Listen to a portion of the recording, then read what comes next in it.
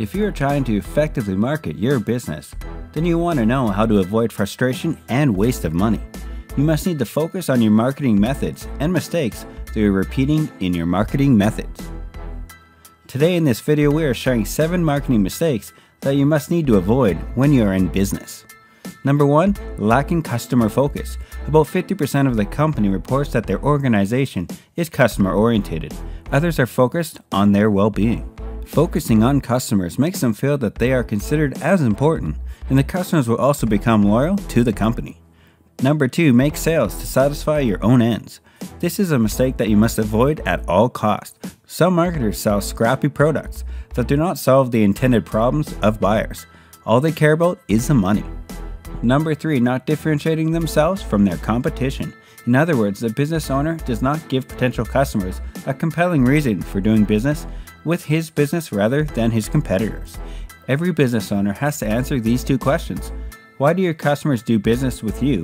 And if they're not doing business with you, why should they? Number 4, copying other companies. The best way to get your small business noticed online or offline is to be unique. Copying a larger competitor's marketing strategy or website will do nothing for your business. You have to give potential customers reasons to choose you rather than anyone else. Number 5, failure to identify a target market.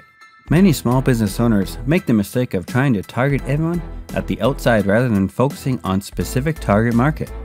This scattergun approach to marketing can cost a lot of money and fail to deliver a positive return on your investment. Number 6, thinking that there is no work involved. For some unknown reason, many new marketers think that operating an online business is far easier than running a traditional brick and mortar store. Just because you're online doesn't mean there is no work involved. In some cases, there might even be more. You do not have the benefit of placing yourself in local mall for traffic. For instance, you need to find other non-traditional ways to generate sales. And number 7, not choosing right business niche. When that happens, it's easy to fall into the trap of complacency. Result? A once strong business niche that turns into a weak niche when faced with stronger competition, changing marketing conditions, or changing customer needs. At last, you must need to write a business plan to get all your basic and advanced concepts and strategies to make your business successful for the long run. So write up a business plan right now.